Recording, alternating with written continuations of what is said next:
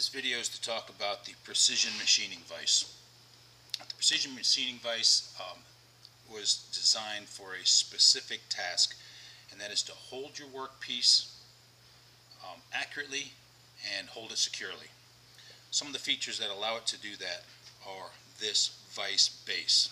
The vise base is made out of cast iron, and it is machined and precision ground. We'll start with the bottom. The bottom is what goes up against the mill table. It is precision ground for flatness. So that is one of the things that we need to make sure that we inspect when we go to use this. We can use a pocket stone and inspect the bottom every time we go to use it. Let's go back to the top. The top has these two vise ways. Now the vise ways are machined in precision ground to be parallel to the bottom. So if you think about this as a foundation, you start out with the table of your mill being stoned and flat, and then you stone the bottom of your vise and lay it on the table. And next level of our foundation are the vise ways. We need to now inspect and clean those if necessary. Once again, you take a stone. Got a little sound there. Now gone. I didn't know it was there. So the stone made a different sound as I went over a high spot. So all I did was go over it until that sound was gone. So now the high spot is gone. Now this vise is broken down almost completely.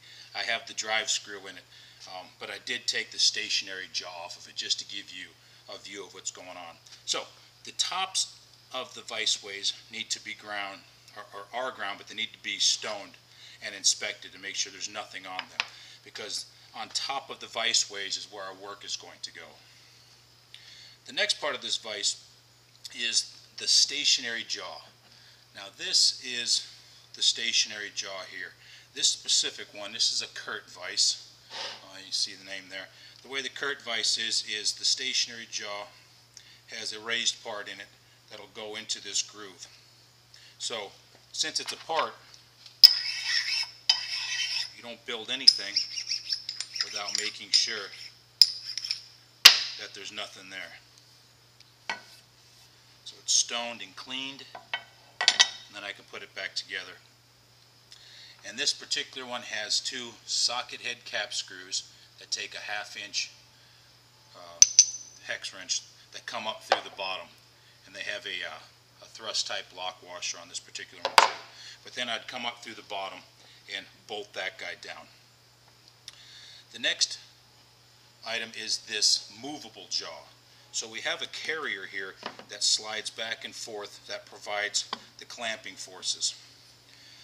This piece is of a unique design because when we go to close down on our part, our clamping on our part, this angle lock face drives the movable jaw down into the vise ways to hold everything securely. So next we're going to put this back together. So you saw me reach in there and inspect it with my finger, and it was dirty. So I cleaned that up with a rag. I'm going to clean up the mating area where the angle lock goes. And this is going to be interesting because in this mating area where that guy with this angle lock goes, there's a pocket in which a half spherical bearing rides. I'm going to put that bearing in there with a little bit of grease. Put it in the pocket.